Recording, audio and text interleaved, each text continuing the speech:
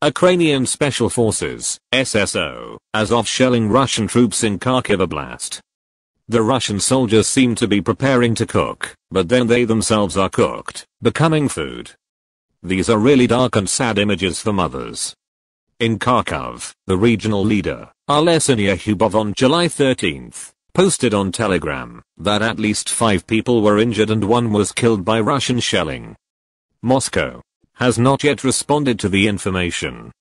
However, it is certainly Russia, as well as the spokesperson of the Russian army, Major General Igor Konashenkov certainly denies it.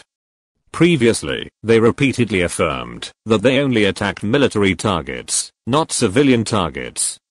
Shameful bad things Russians don't do, but terrible worse things they would do